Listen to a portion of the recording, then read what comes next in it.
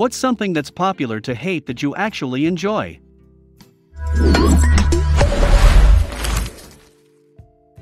Broccoli. I don't get why so many people hate it. Edit, well, this is certainly my highest rated comment. I now understand what RIP my inbox means. With most vegetables, you just have to prepare them right. When I was a kid, my parents just steamed or boiled most of them, and with broccoli it makes it taste like a fart. I make a recipe regularly where you toss it with oil, salt, pepper, and minced garlic, then roast it in the oven for 45 minutes. Wow. It's like crack. The airport. I like going early and hanging out. Nothing to do and nowhere else to go for a while, great place to read, catch up on work, stream shows.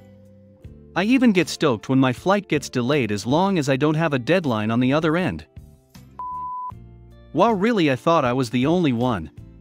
I can eat good food, depending on the airport, but stuff like O'Hare and Reagan is nice. I've never really had a problem with TSA, I've never experienced anything else. I'm not in a hurry for anything. I can relax and unwind, all while sitting neatly with my bags packed, ready to go somewhere. I can wander around and I just love the atmosphere at night. Airplanes are also fun too. I don't usually fly with families, so no crying babies. I love the science behind airplanes. I can sit back, eat, watch TV, and end up in completely different place. It's like a little world up there in the sky. I love the night sky and the view as we take off and land. I just really like airplanes. The YA book genre. I know it's not high standard literature, but that's exactly why I like it. I like that it's an easy read, and that I don't have to use my brain too much. I have a tendency to overthink everything, and this helps me to reset my brain so I don't get a brain overload. I think a big problem with YA is that the market get inundated with poorly written books by people trying to hop on the bandwagon. There's a ton of really shitty Twilight and Hunger Games ripoffs that are purely there for profit, not storytelling. I'm a bit of a book snob, but I genuinely enjoyed reading a few YA series in adulthood. I think Pretties is one of my favorites. I haven't seen this one yet. Guy Fieri. I have heard he is super nice and does a whole lot of charity work.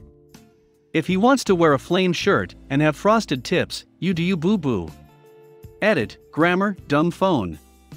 Edit 2, my most upvoted comment is about the mayor of Flavortown. Thanks guys. Valentine's Day. It's kind of nice to have a day dedicated to telling the person you're with that they're special, and to do something as simple as go out on a date, or buy flowers or chocolate for each other. Life gets hectic and people lose their passion, so they often don't always show the person they're with how much they mean to them. It's kind of nice to have a day set aside for appreciating your significant other, even if it is forced and commercialized. Math. I actually have a lot of fun with it. Used to make up more problems for myself when I finished my homework as a kid. I still enjoy helping other people learn it. It's a challenge to simplify it and look at it different ways to help someone see it. Okay. Hear me out. I legit like Friday by Rebecca Black. Even the video. You just have to go numb to the annoying elements. Very important step. Which is a lot of things. To be fair. But the general vibe is calming and it has its moments. It's weirdly soothing. The build up to the song in the beginning is really nice. The awkward dancing in the car from the shorter girl is magnificent. All the lyrics are hilariously vapid and it's pretty funny. Taken abstractly, it provides such a great satire of mainstream American culture. It helps remind me of the fun times in life. La Croix apparently. It has become really trendy to shit on the stuff recently.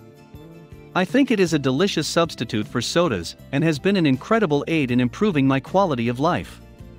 When people accuse it of being flavorless, I am just dumbfounded. That's like getting angry at the waiter because the lemon slice in your water doesn't make it lemonade. Edit, it's a beverage folks, there really is no need to get so passionate for or against it. Let people like or dislike what they want. Linkin Park. Felt really bad when Chester died. Shadow of the Day is one of the best of their songs. Edit, someone mentioned this earlier but ended up deleting their comment. Whoever you are, hope you're okay. I'm not sure why you deleted your comment, but I trust your reasons were good.